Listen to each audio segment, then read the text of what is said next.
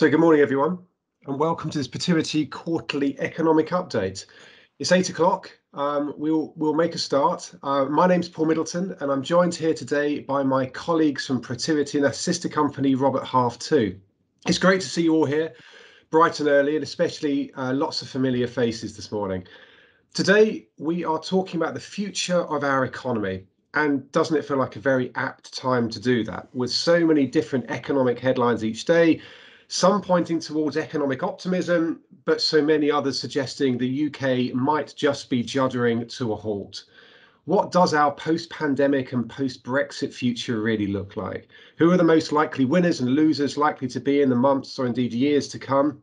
Will we see a shift towards a greener economy? And how high can prices go, particularly fuel prices? Or should we just embrace the uncertainty and put all of our savings into Bitcoin and be done with it? To lead the debate today and to answer all those questions, but more importantly, all your questions, I'm delighted to welcome back Dr. John Ashcroft. As some of you may remember from his appearances on our collaboration forum, John specialises in economics, strategy and financial markets, working with professional firms, large corporates and SMEs. He's the author of The Saturday Economist, his weekly blog published on a website of the same name that some of you may subscribe to, discussing the UK and the world economy.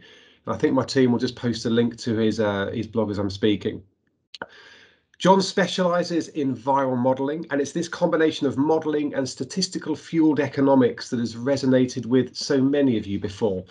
So we thought it would be great to bring him back and give you an update on his insights, perspectives and challenges and optimism. John will be presenting his thoughts using some slides. So if you have questions, I'd really ask you to write your questions in the Teams chat as we go. I'll save them up and put your hand up in Teams at the end and I'll come to you then. John will probably speak for around 40 minutes, so we'll have plenty of time after that for questions. But whatever you do, please get involved. Let us know your thoughts, post your questions as it's infectious. And ultimately, this is your forum and hopefully you get lots out of it. So John, great to see you again. Thank you for joining us and over to you. Okay, well, thank you, Paul, and good morning to everyone as we start the session this morning. As some of you may know, I have a sort of contrarian bias and an optimism bias to my work, and that will be reflected in the presentation this morning. It's a very interesting time, isn't it? Because it got to the stage with COVID where one just had to turn off the TV screens. And it was also the same with the economics news over the last couple of weeks. The best advice is to switch off the news and stop watching Newsnight and other things because it is all so incredibly gloomy. But it isn't. In fact, we're at a very fascinating, interesting phase of the economy, which we'll be touching on today. So without any further ado, I'm going to pull up my slide deck. A lot of content this morning. I'm sorry about that, but I think it's important that we look really hard behind the numbers. So bear with me as I work the miracle and pull up my slide deck. Yeah, and I'm going to include the computer sound, thanks to Gary. Here come my slides. And off we go.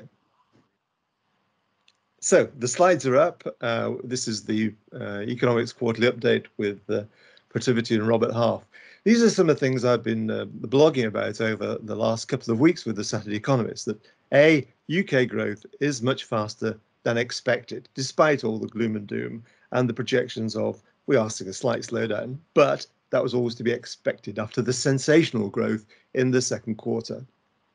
Secondly, clearly there are signs of UK growth, there are signs of overheating in the economy, reflected in input prices, output prices, and the CPI inflation.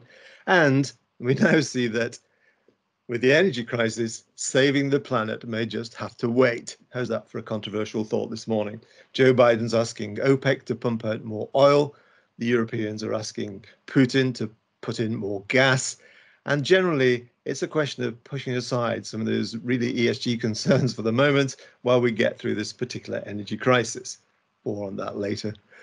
So the world economy, we're going to be talking about the world economy, the prospects for the UK, what's happening to prices, and what's happening to interest rates and markets. And I think to put it in context, we saw with the COVID crisis a vast, big, enormous, incredible economic shock to the system. And now what we're experiencing is a seismic event. that actually there's a dislocation within the economy. Demand has surged, particularly in the West, in America, well, China for that matter, in China and in America and in the UK. So demand has surged and the supply chain has not come yet on stream. We've seen it with the classic chip crisis and we're seeing with other commodity prices and so on. So this enormous shock to the economy has led to this real dislocation, this safety event, the disruption between supply and demand reflected in, say, chip prices, reflected in what's happening to world trade, which we'll touch on. And there's also this incredible switch to a reassessment of work-life balance. Apparently, there were 4.5 million resignations in the US in August. 4.5 million decided to kick out and change jobs because they just weren't happy with things as they are. And I know that Layla has got some fascinating tales of issues and challenges in the recruitment sector. So first, we're going to have a look at what is happening to world growth. And we turn to the IMF, who just updated their forecast or amended their forecast for the year. And they've downgraded their forecast for world growth. Shocking. It's gone from 6.1 to 5.9. Nobody would really notice. But here's Geeta as she talks about what she's been talking about. The global recovery continues, but the momentum has weakened, hobbled by the pandemic. Now, field actually, because what you were saying effectively is the global economy, we've seen the downturn to 5.9% for the world as a whole and 4.9% in the UK in next year. And in the advanced economies, there's a slowdown to 5.2% from 4.5 and so on. Specifically at various economies, the US is the big downgrade, down from 6.5 to 6, because there's worries about supply chain problems, labor recruitment problems, and a general sense of slowdown in the economy. And that's one of the biggest markdowns. China, remarkably unchanged for the moment, still at 8% growth. And the UK has been downgraded. We'll talk a lot about the UK over the next half an hour or so. But actually, I think the IMF and I think everyone else at the moment, how about that? Most people have got it wrong for the UK. Because now, with growth of 24% in the second quarter, it's almost statistically impossible for growth to be as low as many are suggesting. So when we look at the OECD, for example, they're suggesting growth in the UK will be just 6.7% this year. Not bad anyway, but it's likely to be better than that. And in the US, they've got growth marked down at 6% and China at 8.5%, roaring away in China. Now, what we see is this pattern of domestic GDP. We saw the big shock to the economy in 2020 and then a marked recovery as we go forward. So everybody's talking about the recovery which will take place, and it's the strength and duration of the economy which is important. And actually, the strength looks good and the duration looks good. And fundamentally, what is happening is there's this incredible bounce back in world trade. We expect world trade to grow by over 15% in 2021. It's actually grown by 22% in the second quarter of the year.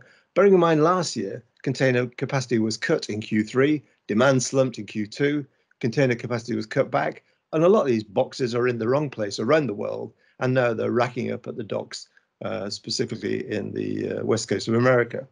And when we look at it graphically, you can see what happened. There's this incredible slump in activity in 2020, and then the bounce back, which has soared above trend levels. And it's this surge in world trade that is creating the problems with cargo vessels diverted now from the UK into Europe for chopping up to be brought back into the smaller ports, and the problems at Felixstowe. And that is nothing compared to what is happening in the USA, with the ships waiting off the California coast, unable to unload their cargo. And America is talking about an ailing supply chain.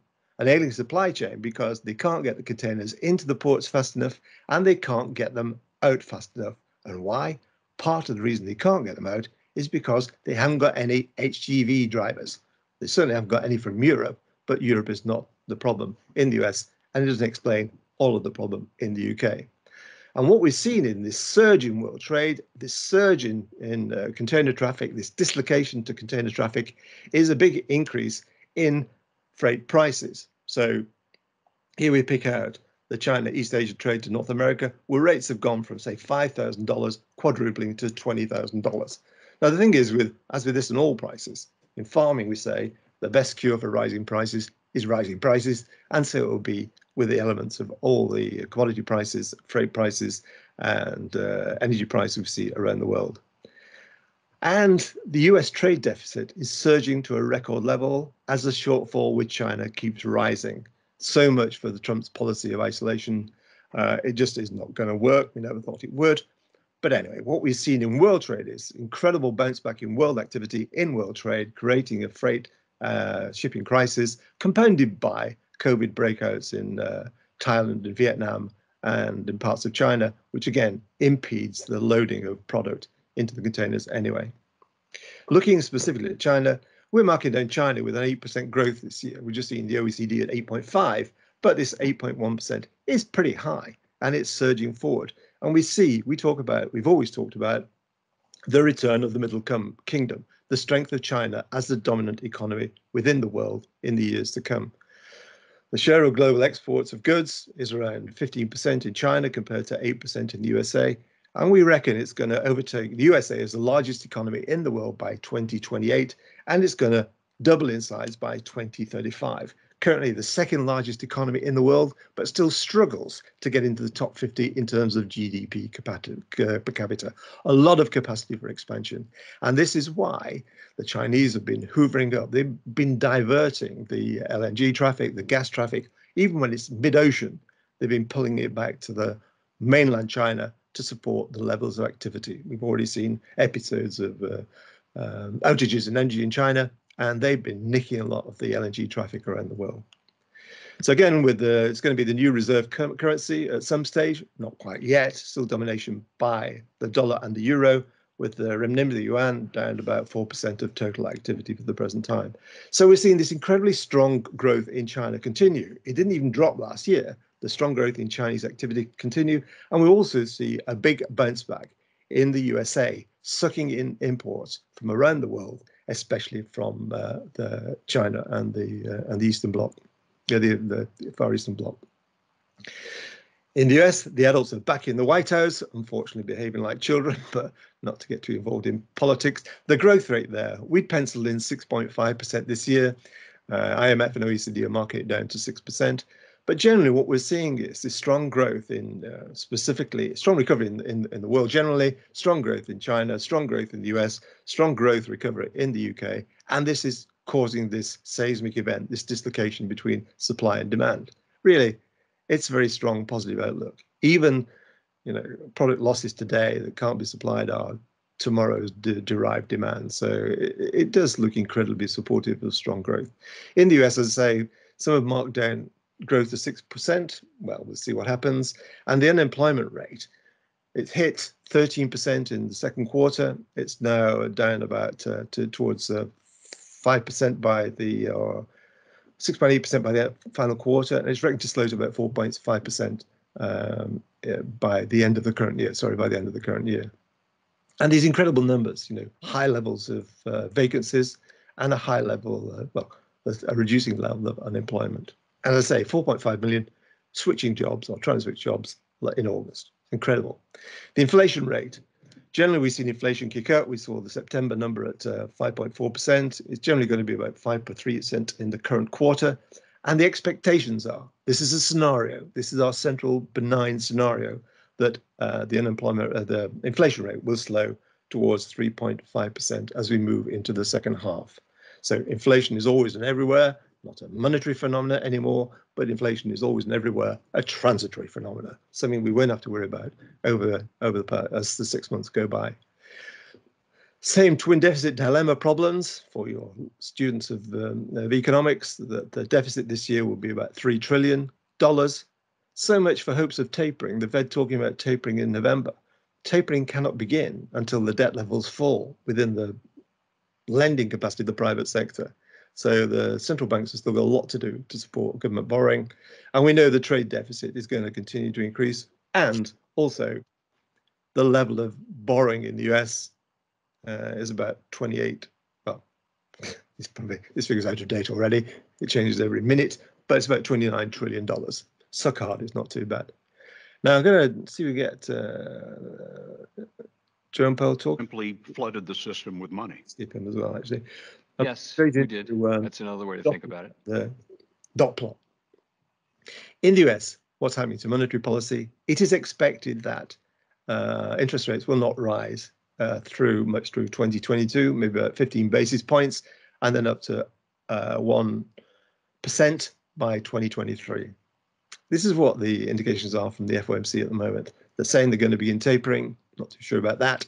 The same rates may rise. Well, maybe they will. Maybe they'll increase much faster than this. We'll see an interesting chart for the UK.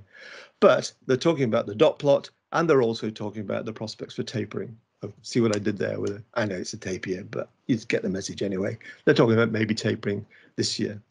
We'll see. It's all very unsure. I'm not even sure the FOMC really know. So that's a wrap up of or a roundabout way of looking at the world economy, specifically the leading economies of China and the US. And now we're going to focus very much on what's happening in the UK. Some heavy charts coming up. So grab your coffee or your tea or whatever you're drinking and sit hard in your chair, because we're going to look at some interesting numbers, which will be reflecting what's happening. So first of all, we had earlier this year, the governor of the Bank of England saying that the recovery would be faster than forecast, about 7.25% in 2021 is what they were saying.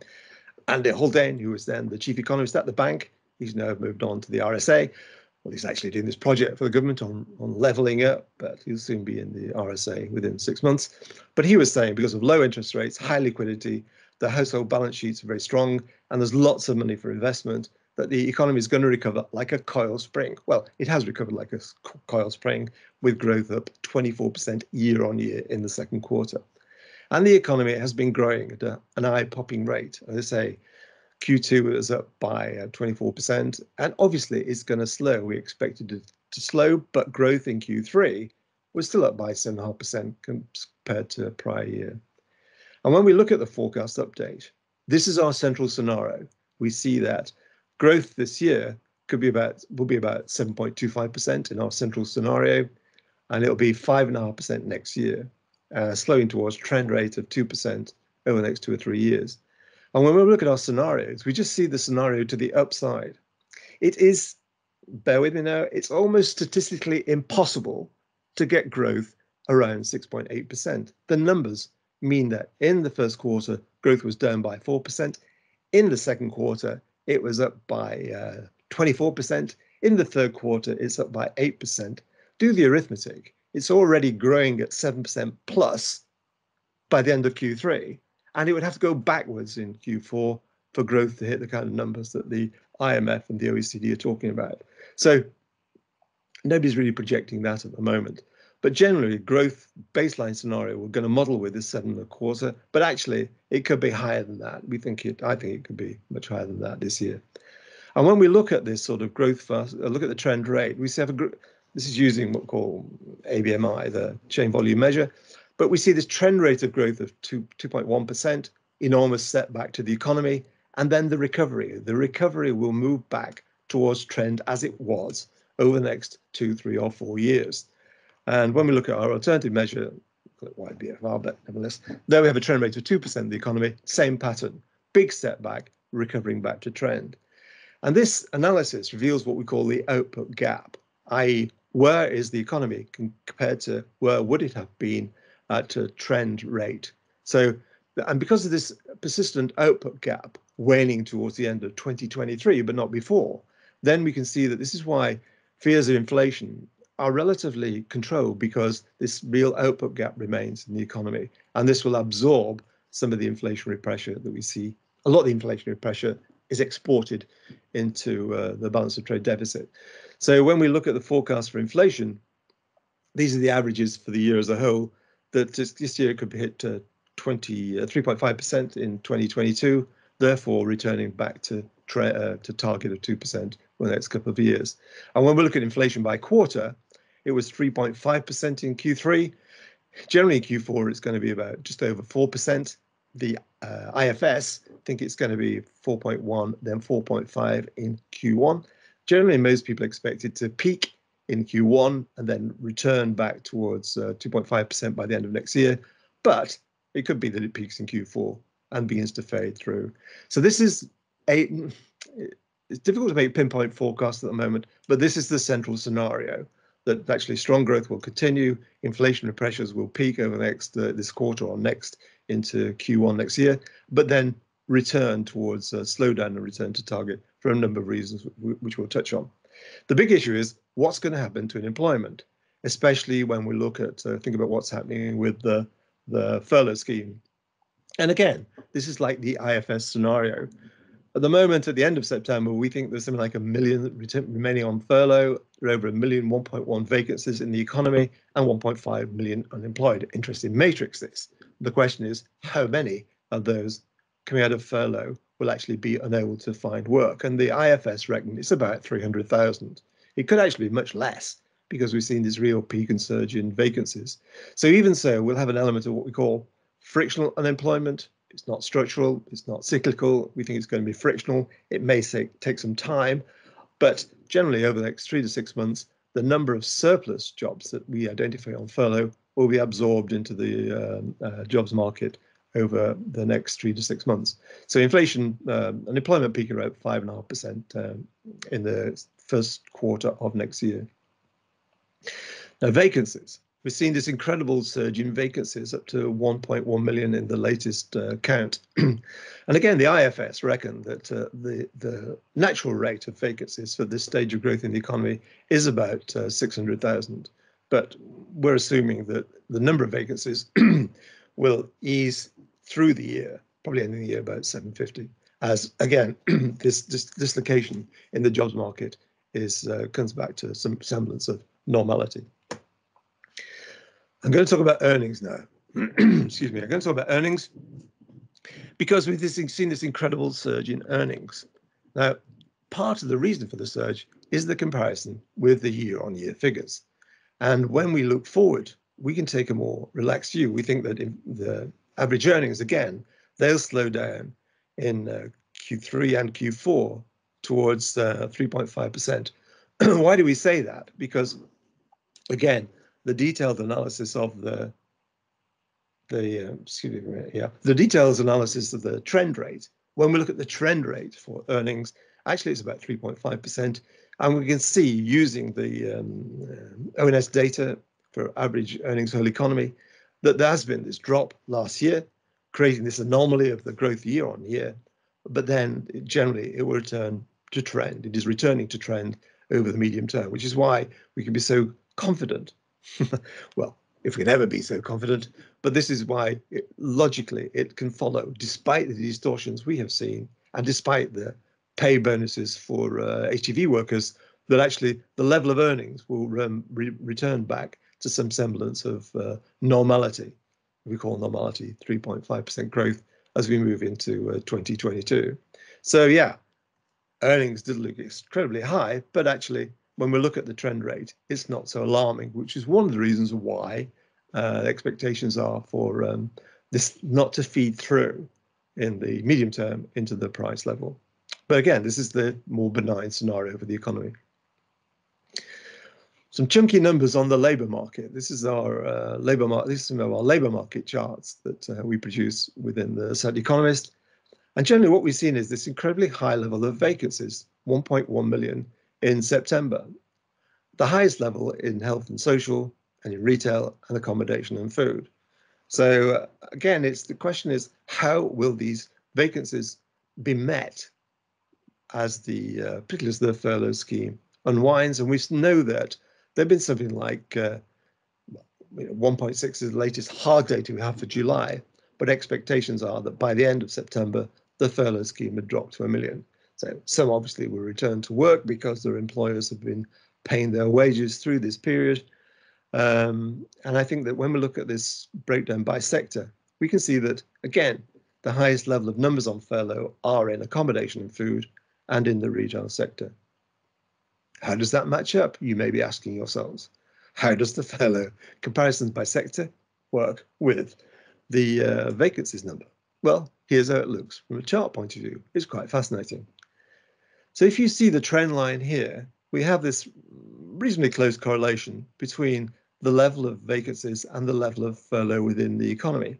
The outlier up in the top left-hand quadrant is health and social, where there's something like 4 times as many vacancies as there are people on furlough at the moment. So this reflects the looming crisis in the healthcare and social care sector.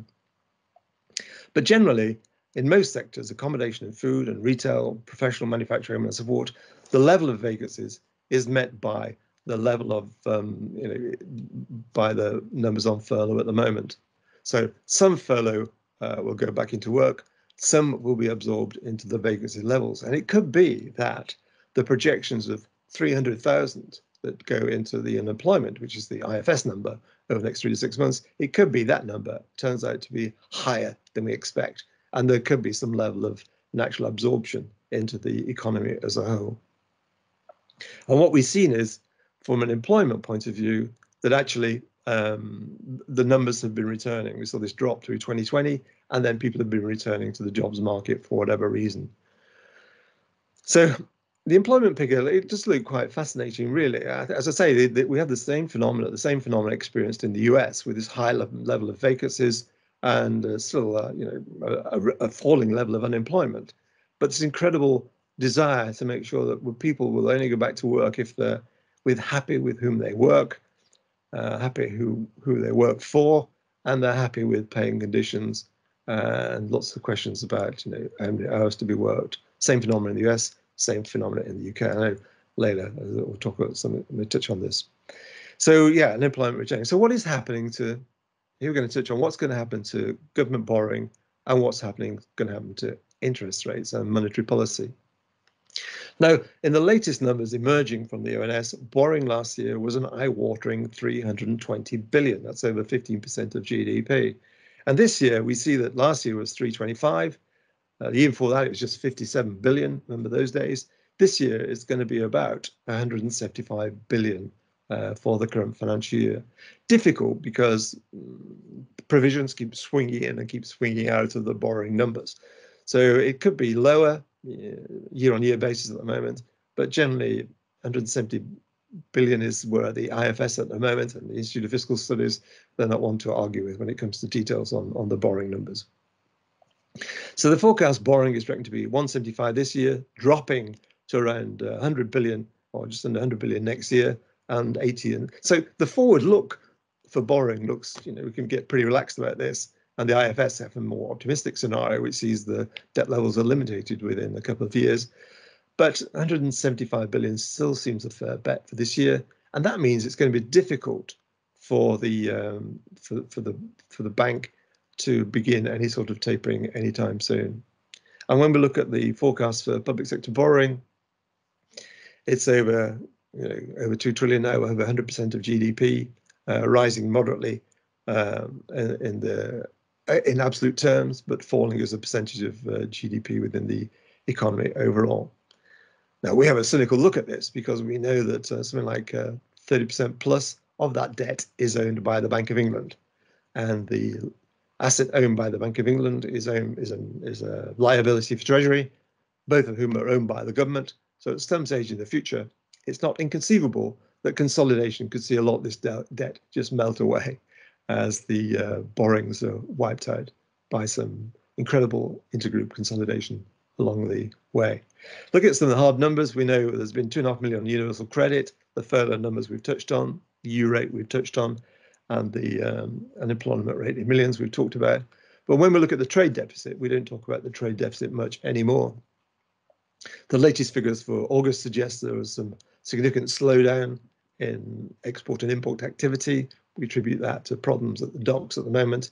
But generally, the forecasts for trade are not such that there would be a problem for UK government.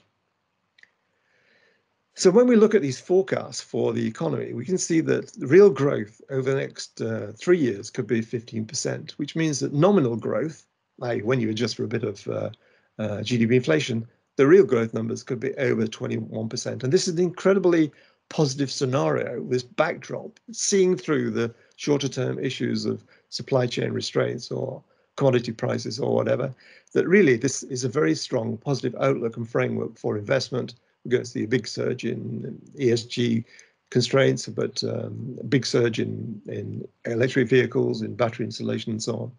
And when we look at the numbers by sector, we see the service sector has a trend rate of 2.3%. We reckon it's going to grow this year by about 7.5%.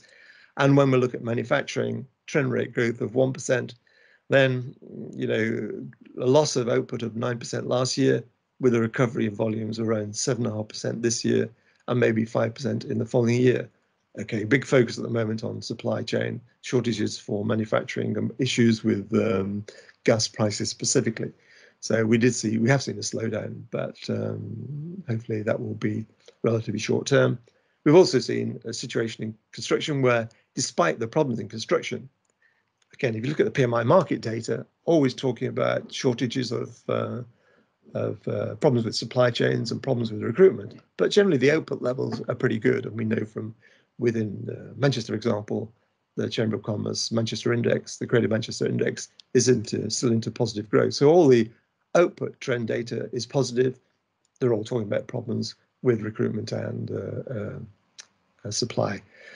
Productivity, I don't get excited about productivity, but obviously the overall trend rate is about 0.4% in the economy as a whole. And with our scenario, we see that returning towards the trend rate by the end of 2022 into 23.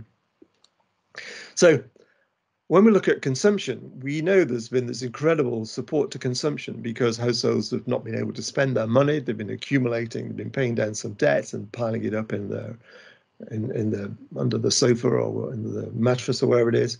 But we expect a big bounce back in growth this year of about 7.5% in total for consumer spending. Big surge to restaurants and hotels, 42%. Big surge on clothing. Big surge on net tourism, especially on staycations, but now foreign holidays opening up, and a big surge into transport as they get back into the cars. So household spending could be as high as 8% this year, which is, even though there have been problems, there are problems in the manufacturing sector and in the construction sector. This does not mean there's anything to inhibit, other than second-round price effects on incomes from energy prices, but there's very little to inhibit the shorter-term impact on the service sector as a whole. So that's generally our forecast update for October. Forget that stuff on implied market. If you look at inflation, the question is inflation transitory or is it a tipping point? And this is the data from our inflation chart book, updated on the 15th. We're due to update next week when the inflation figures come out. But prices are hotting up. And what we've seen is oil prices pushed to $83 a barrel, which is not what we had expected. We'd expected oil to be trading back down below, actually below $75 to $70 in the current quarter. Why is it not happening? We'll touch on that in a moment, but the strong growth in demand is pushing up prices. OPEC are, for the moment, holding back. They're not going to overproduce to offset that deficit. But whereas many, including Goldman Sachs, are forecasting dollar price of $100 a barrel on Brent crude basis, we think it's going to struggle to break through much above $80. Part of the reason for our forecast getting so wrong is what's been happening to, and here's a good chart, but if you love charts, this is a good chart. This looks at the relationship between Brent crude, the blue line, and the rig count, the US oil rig count. US oil, biggest oil producer in the world. Normally we see a very high correlation, especially when you like by 14 weeks, between prices and US oil rig capacity. So what I and many had expected is as the prices recovered from 2020, we'd have seen that orange line or pick up quite substantially. It's already picked up a lot from the low. It's about 433 rig. There's a rig count on the latest data, but we'd expect it to be almost, up to 900 be the rig count. And the US oil rigs have been holding back for a number of reasons, including storm damage, including reluctance to get the pumps working again, and also a pressure apparently on the oil producers for investors worried about environmental considerations. So the oil price, many think it's going to peak because OPEC won't want to see that point of overpricing, which leads to too much substitution, but also the oil rigs are coming on stream to support price fall. So that's one reason why we think oil prices will stabilize and begin to fall back. Where next for gas prices? Again, this is incredible spike, but we've seen spikes before. We've seen spikes almost 4 years ago. And when you look at it, is it a hike or a spike? It looks incredibly like a spike. And we know that there'll be pressure. There is pressure to bring Nord Stream 2 online. It's more or less ready to be plugged in. And in any case, we now know that Kwasi Kwarteng is going to be supported by the Prime Minister with support for businesses. On certain commodity prices, we've seen copper coming off the top, but we've seen aluminium taking up the charge as it begins to move into really high, squeaky territory. But inflation is always and everywhere a transitory phenomenon, we say. And even if you do get a hike once, then the passover levels, the pass-through levels mitigate if prices stay at that level. And going back to oil, we know that oil was trading at $20 a barrel in April last year. And generally that impact of higher prices will fade into, even if it stays at current levels, it will fade into Q2 and Q1, Q2 next year. There have been problems in the lumber region, but they've fallen back radically. And the Bloomberg commodity index has been, well, again, this is the update, which is still showing incredibly high levels. Gold, one of the bellwethers of inflation, that's been relatively muted, trading at 1795. We live it at 1250. We don't like it at 1750. But inflation as the bellwether is not getting the excitement. The real speculative winner is into Bitcoin, as it's trading at $57,000 again at the moment. No doubt we'll touch on Bitcoin. The governor, what's happening to his team? Again, skipping what he was came saying. down here, yeah. And in the afternoon, and it's not good when they in the bank at the moment. This is how the hawks and doves line up. Michael Saunders have been calling for an imminent rate rise. Hugh Pill, the new chief economist, he's been suggesting rates will rise. But when we look at the prospects for interest rate rises, the firm red line is where really the markets think they're going to be, with no rate rise except into mid-2022, perhaps by about 15 basis points. Bank of America have recently been suggesting rates will rise to maybe up to 50 basis points as we move into next year, and 75 basis points by the end of next year. That looks good. So generally the view is, the Bank of England won't move ahead of the Fed, and the Fed ain't going to move anytime soon. They're all too worried about dislocating their recovery. We know that Rishi Sunak, in fact, they may have to spend a bit more money, despite what they're saying about tapering or reduction in QE in the UK. And the Rishi Sunak may yet get to fill his £1 trillion banknote. So just finally, to wrap up on what's happening in the markets, we've seen bond rates rise in the US to about 160, fading back. It was about 156 this morning, and the UK 10-year rates were 115, 110. It was Bill Gross of PIMCO who said that, well, Jamie Dimon said cash is trash. Jamie Dimon at ex-PIMCO says bonds are garbage, and he's also saying that Bitcoin is worthless. But nevertheless, these rates should be back up at 2.5%, 3.5%, if not 4.5%, with an incredible story about the inherent capital loss that would mean for bondholders. And we look at we're seeing a breakout in UK gilts now, and we're seeing a breakout in 10-year bond yields. But at the Set Economist, we now do our Monday morning market update, where we look at what's happening with a basket of 10 currencies around the world. We reckon US equities are overvalued by about 10% at the moment, with fair value in Europe and some good buying opportunities in China. And currencies, we model currencies and map currencies every Monday, with sterling off the top from 138 to having tested 140. It's now back at 136. A lot of sentiment in favor of the dollar at the moment. And then we look at our empires of the cloud fund. That's the big stocks of Apple, Microsoft, Amazon, Google, and so on. Again, an overvaluation at the moment of 10 or 11%. And we also analyze every week our crypto wallet, where we've seen this incredible surge in crypto prices. It's now become it's not a great investment, but it's a wonderful speculative trading opportunity for many. So that's our wrap up. We also get metal prices. So that's our wrap up. What we see is this shock to the economy, this seismic event, which is causing this dislocation between supply and demand. And the forecast for the scenario is that our central forecast is about 7.25% growth this year, despite all the gloom and doom in the economy, and it could turn out to be much, much better. So that's my wrap up, as I'm sure there'll be a number of questions raised on that. Gary. John, thank you so much. Really fascinating as ever. Lots of questions coming through. So I'll kick us off, John, with a question. So you've looked a lot at US, China, and the UK.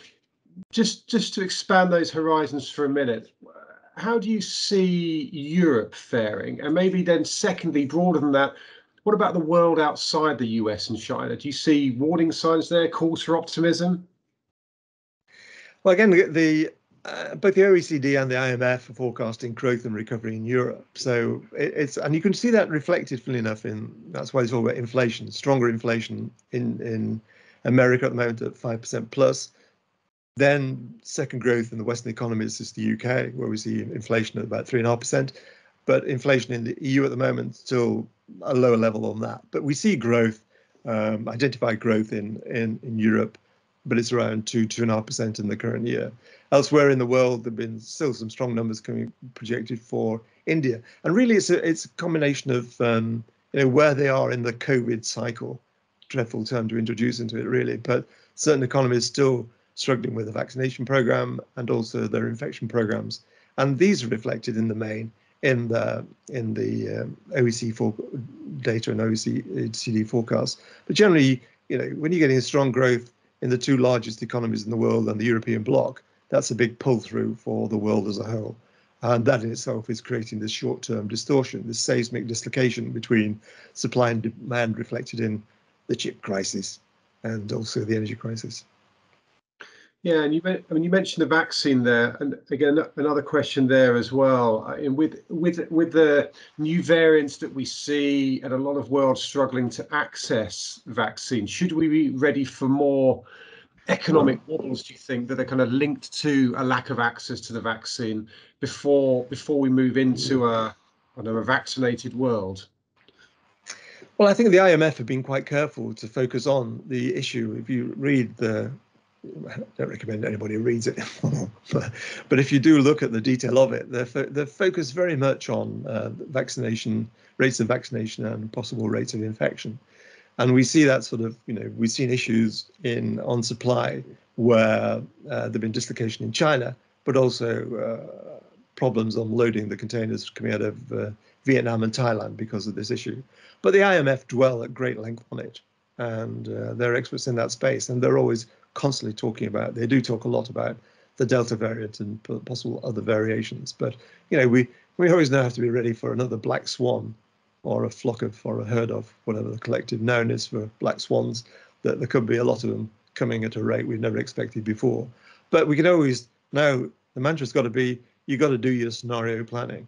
And I think that, I present a good baseline case, and you can model off depending on how optimistic, how pessimistic you are. But the IMF do focus on it at great length.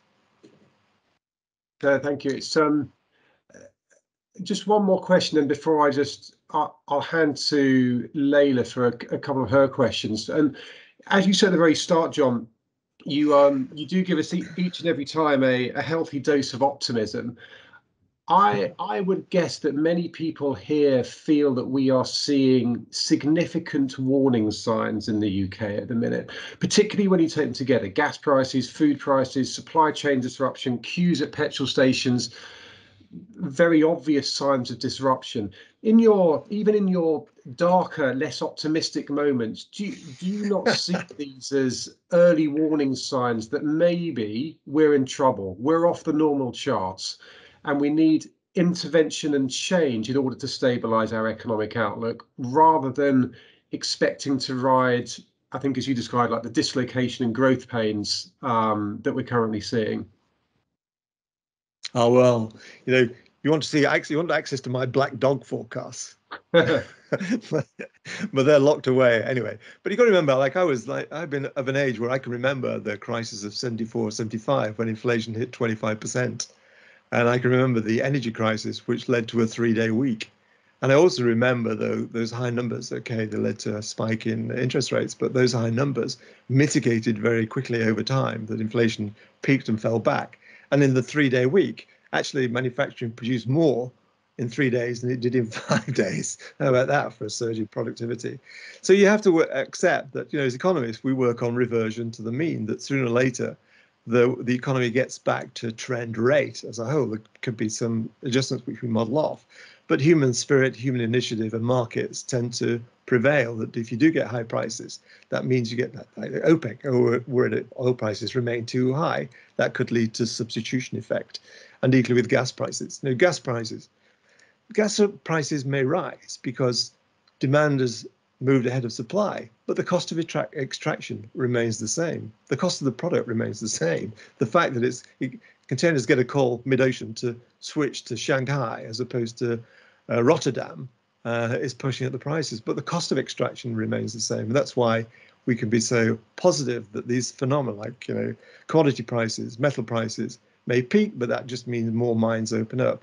Oil prices may peak, but the US oil rigs will come on stream and the OPEC will open the taps. In gas prices, Nord Stream 2 will come on stream. They'll come on stream because Europe needs the gas, and they shouldn't be dependent on American LNG and foreign policy pressure there. So, yeah, you could say it's optimistic, and that's why you have to develop your scenarios. And you want to do your black dog forecasts, then you can come up with a pretty pessimistic scenario. But the important thing is always to not watch the headline, to look at the data. And the data tells us, as with earnings, that they will fall back. And it tells us, as with other commodity prices, and they will fall back. Generally, we know that oil price is very pervasive in terms of inflation. And we've got something like if you have a 10% surge in input prices for manufacturing, the pass-through rate is 50% into output prices, and the pass-through rate into goods inflation is about 35%. So we model all these things at length, and that's why you go back to this reversion to the mean scenario, and you have to model off, do your scenario planning and model off. There you go. You heard it here again, everyone. Ignore the headlines and look at the data. And don't watch Newsnight, otherwise you'll burst the screen. Absolutely. Layla. Good morning, everyone. So, John, that was interesting. You've already I had a couple of questions before coming on to the update this morning, which you've answered one of them, but I'll share with everyone what it was and what we're seeing at Robert Half, because it does tie in. So last Tuesday at the Conservative Party conference in our hometown of Manchester, Boris said he was not worried about inflation because he felt that supply would meet demand, which is absolutely contrary to what we're seeing at Robert Half, with salaries soaring and ONS data showing a 5% increase this month on monthly pay. My question was going to be about sustainability, but you've answered that in terms of with showing the graphs with the inflation settling down and things settling down across next year. So, but what I will ask you about, that we've recently done our 2022 salary survey, but based on some of your stats, we may need to update some of it, but I will correlate the two. And I have a question around productivity. So we're absolutely seeing the effects in recruitment at Robert Half. Obviously, we do, more kind of professional. We don't do drivers, and we're not seeing some of these issues, but we're all aware that that's happening. But some of the things that we are seeing will link back to a question I have on productivity. So we're seeing things like, we're seeing it's a very candidate-driven market. So for everything you have said, candidates are calling the shots at the moment. 40. So in our recent survey, when we asked candidates how likely is it that you'll look for a new job in the next 12 months, 66% said very likely. So that we will see that I think continuing, and that's partly disruption. There are a lot of salary increases available in the market at the moment, so there's a tension between retention and attraction, which is of course driving salaries up. But one of the other big areas that our survey highlighted was this increasing concern on the balance for employers of flexibility versus burnout. Everybody wants home working. Employers want people back into the office because there's a bit of an issue around culture now and creating culture. So employers are quite focused on balancing culture, focus, and that leads to my question about productivity, because again this week ONS productivity stats released showed a increase, a 5.2% increase in output per worker quarter on quarter. We're still below pre-pandemic levels, but we see this as a jump, and I've just said 46% of our employers who are hiring are concerned about this spike in productivity. You've got influx of new hires coming in. So what do you think the expectation is? What's your view on individual and productivity and what that will do, what this tension will do into next year? Well, I don't get too excited about productivity, really, because I think that, if you're in a manufacturing business, then it's significant. You can see switches in by capital investment or central management tier elimination. You can generate improvements in output per capita or output per head and productivity. In certain sectors, the service sector, it's more difficult in terms of wages on tables or level of in healthcare and social care and even government. It's that level of service which has to be offered. So when you look at the economy overall, that stat I showed was a trend rate of about 0.4% in productivity. And I think what you do get, it's misleading to use, as the ONS do, these issues of what's happening over the last month or the last quarter. Because if you get a surge in output, like 24% in Q2 or 7.5% in Q3, with a fixed labour base, then you're going to see a surge in output per capita when you do the arithmetic. Productivity is simply an output derivative, output divided by labour, O over L equals P. It's not an input to, this is controversial, but you're going to see these anomalies. And I think that we have to now we have to stand back and let the market settle. So, on the government policy point of view, this is not the time to cut universal credit. It's not the time to put up NI. It's not the time to be playing about with corporation tax and other forms of tax. We have to let the economy settle after this, a bit like a patient after an enormous shock. It's now in recovery with this seismic disruption. We need to let the patient develop and see how the economy will develop. So it isn't the time for fiscal policy interruption.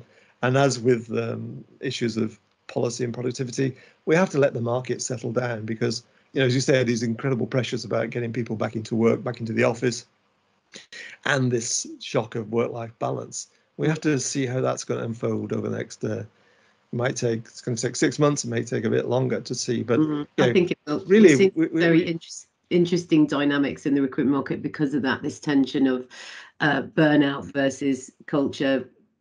Flexibility working, that was a big one on the salary survey.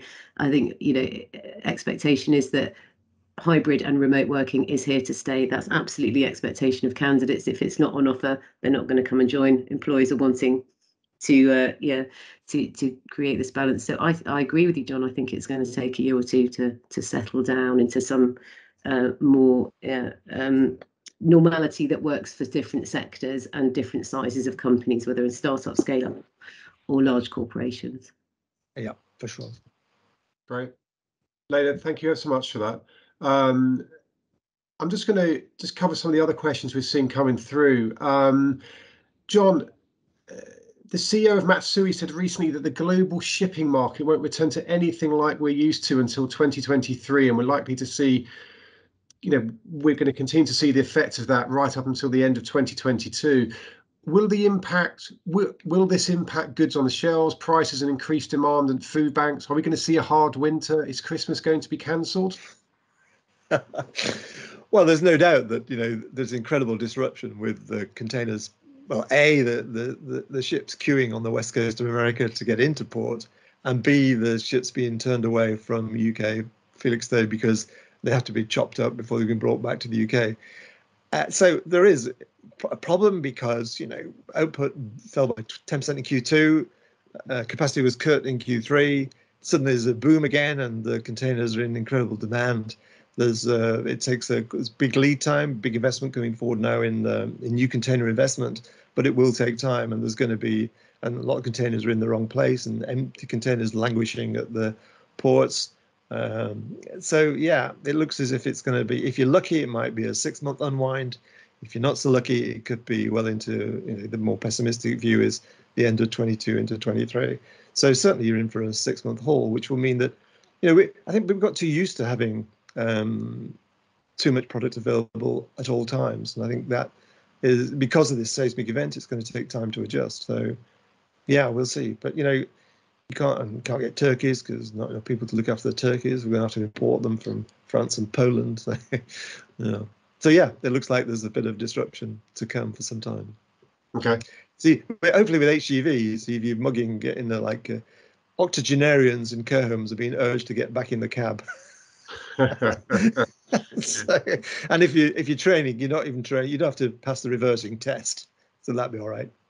As I say, soon the HGVs are going to be able to use their hard shoulder to improve the flows of traffic. That's the way we're going.